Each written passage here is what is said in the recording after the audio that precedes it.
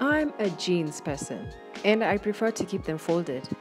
I used to hang them this way, usually 2 or 3 pairs per hanger. But metal and plastic hangers tend to sag under the weight, causing the jeans to crease at the knees.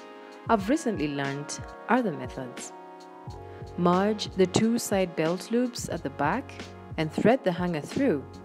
Then fold the legs through the hanger.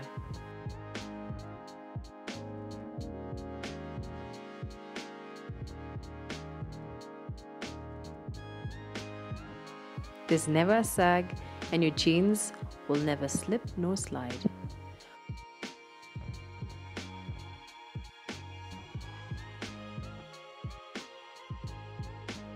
Or you could place the crotch of your jeans over the top of the hanger and fold the legs over, like this.